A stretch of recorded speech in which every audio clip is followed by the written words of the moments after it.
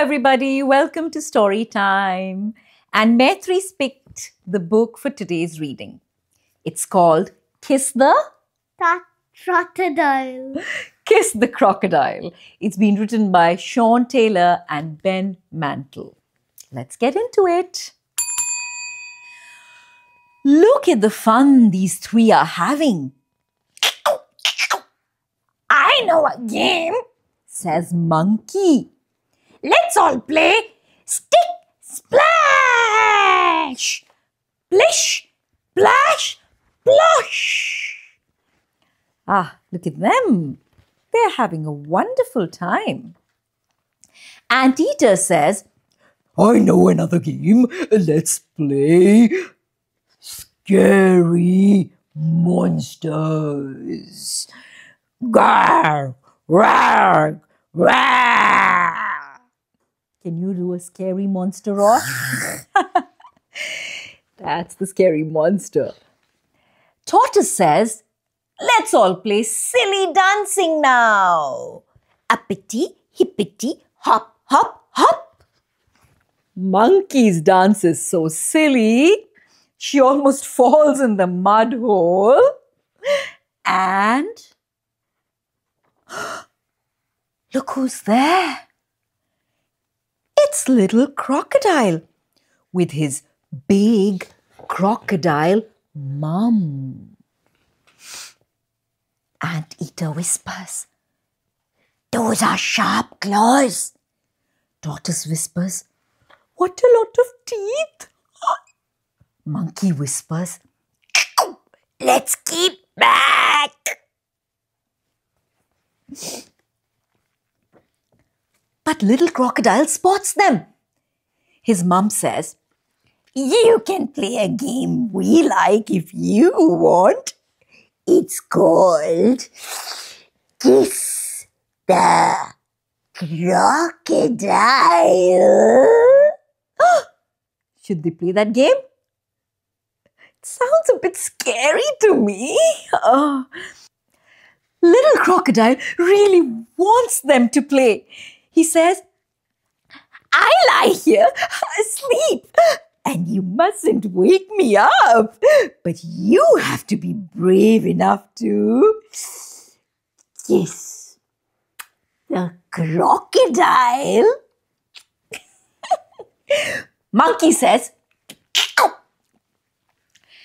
Okay, I'm brave enough. look at that. The monkey is brave enough. Do you think she really is? I bet I can actually be brave enough first, says Anteater. I bet maybe you can't, says Monkey. But Anteater checks to make sure little Crocodile looks asleep. Then she tiptoes over ever so quietly.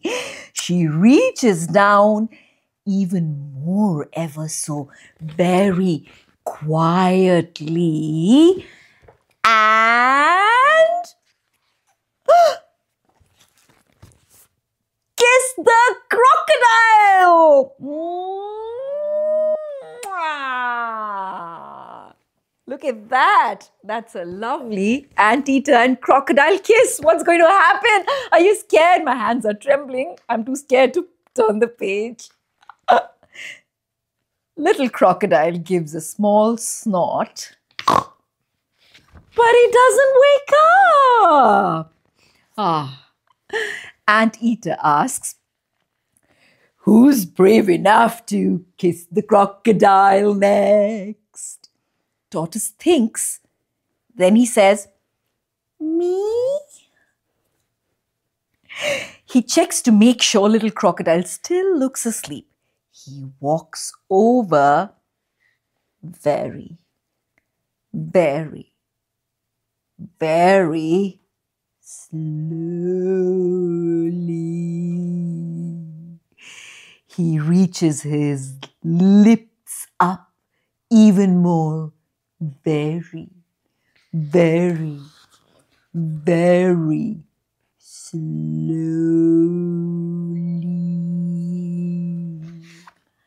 and kiss the crocodile. Smooch.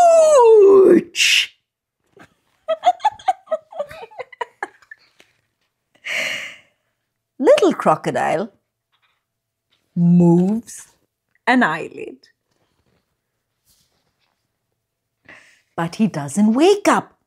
Tortoise says, "How about you, monkey?" "Okay," says monkey. But she doesn't move. "You said you were brave enough," Anteater tells her.